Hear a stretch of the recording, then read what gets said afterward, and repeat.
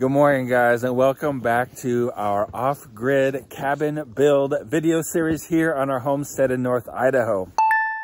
Today is a beautiful snowy day. Sun is coming up and we have got a lot of snow last night. Whoa, look at that. It's awesome. Let's see how much we got. Ready? Here we go. Ooh, about 4.5 inches, almost, yeah, 4.5. 4.5 inches. Seth, we got we got 4.5 inches of snow. Awesome. Yeah, so it's on that log over there. That's how much we got last night too. Right. It's cool. Things are doing here, guys. Oh, nice. A lot of snow's already come down the roof. A lot of it is slid off. Over here though, not so much. And then we got some coming off of here. Let's go around and check out the other side real quick. Whew. It's nice out here. Check out the snow on the clothesline. Oh, wow. Isn't that cool? That's cool.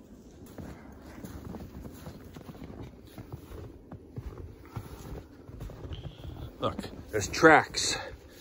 Julie's already out. She goes for a 3-mile run. Ooh, it's gonna come down, buddy, really soon. Look at that. It's just hanging there. Okay. Oh, I missed you. Oh, look at that. It's almost all down. Oh! Oh, man. That's funny. And look, we had a piece right here off of the underlayment come down too. That's cool.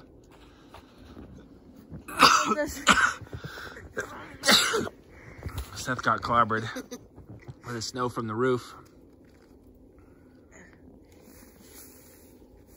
Oh. You guys think Seth needs a haircut? No, I don't need a haircut. It looks bad because I haven't done my hair yet. I got snow in my hair now. If he had my beard, you could call him Grizzly Adams. Wait, this is Grizzly Adams. Who's Grizzly Adams, Seth says. What's up with kids these days, huh? What do you think about the snow, huh? You've been out running, dude. You're breathing hard. Let's see. Can you get a snowball? Hey, ducks. Are you ready? Are you ready? Hey, ducks. Get it.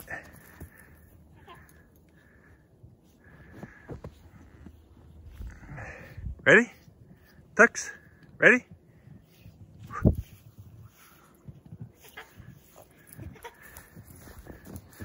Well, he doesn't hate it, but it is only what, 4.5 inches?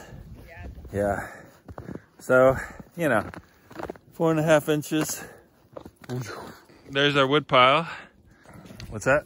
There's ice underneath here. It's cool. Oh yeah, look at that. Well, we want to get the snow off of here. That's what we came out here to do. Get the snow off of the woodshed. It's supposed to, you know, be a year-round shelter, garage in a box, but why not take the snow off of it, huh? Why not play it safe, right? Safety Sally says play it safe, guys. Take the snow off. Look how thick that is. Well, that's big. Yeah. Huh. It's like 1/4 of an inch or more. 3/8 maybe. All right. Gonna push up from the inside and see if it'll come off.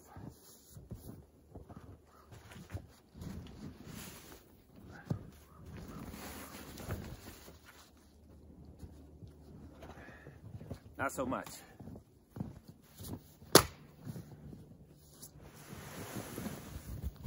Ooh. And that's a lot of snow.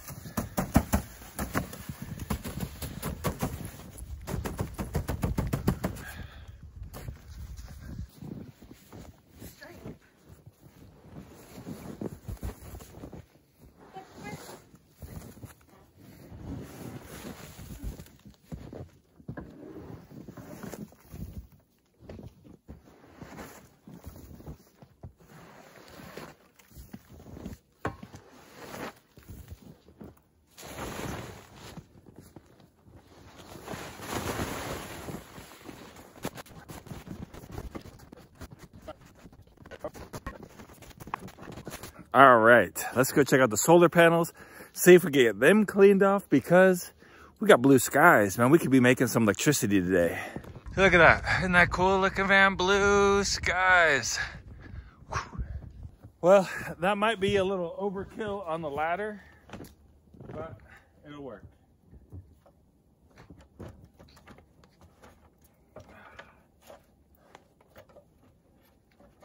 Oh yeah, buddy. It's cool.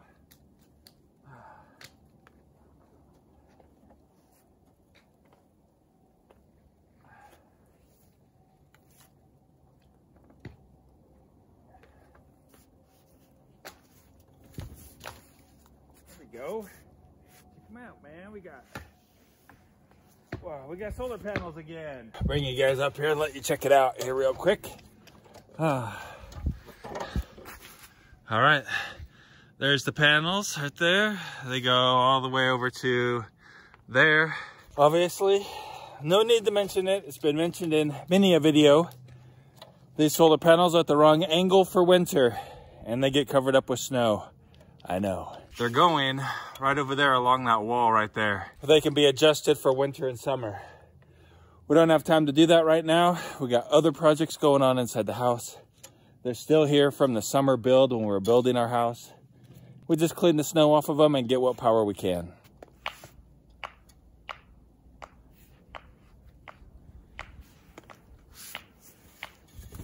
Someone's probably gonna say, you shouldn't be using a yard rake to clean off your solar panels. Safety Sally says, too dangerous. Well, I'll use what I got. If you're careful, it's not a problem. If you're like a gorilla, then yeah, maybe you shouldn't use it.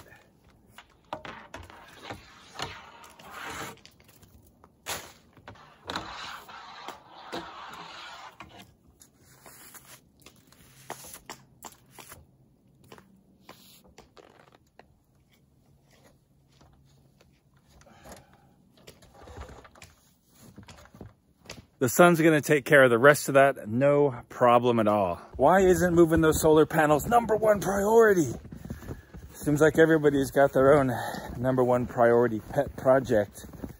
Well, because we don't use very much electricity. #2, we have a generator to charge the batteries when we need to. So it's not #1 priority. You cold, little buddy? Wanna go inside? Okay, come on, go. #1 priority is getting the kitchen out of the love loft. Check it out, we added some more. Right here, we're just going up to here because the plugs are gonna go up high so we can put those in later. But we got the 4 feet along the bottom end, and that's really where we're gonna stop. I know, I kind of revised the plan as we go. Let me show you what else we did. Look at that, we got a ceiling in the bathroom. Cool, huh? And keep revising the plan, guys. We got a deal, at least I think it's a deal. It fit in the budget. We've got our cabinets here, our lower cabinets right here. So we're actually gonna put the cabinets in the bottom down here and order the stove. Refrigerator's on order. They'll be coming in here soon, hopefully next week.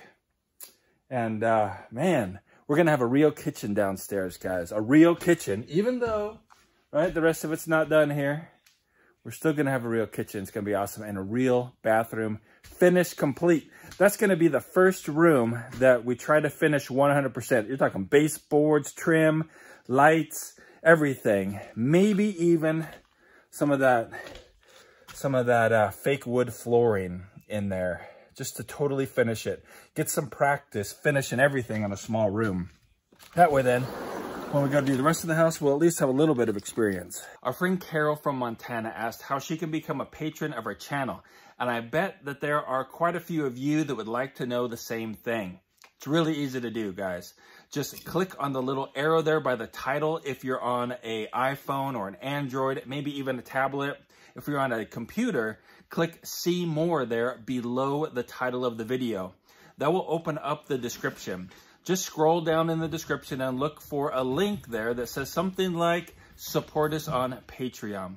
Click that link and that will open up our Patreon page to a bunch of different options of what level of patronage you would like to give. And so when you look at that, click see more or show more, and then that will open up a whole bunch of options from 1-star to 5-star patrons. Then you just select which level you would like to join at and click the button there, fill out the information, and bam, you are a patron with full patron privileges. If you'd like to see more about what's going on our homestead, there is a video right over there that you'd probably like to go ahead and check out. Otherwise, I hope you have a really great day. Keep smiling, and I'll see you over in that video in just a second.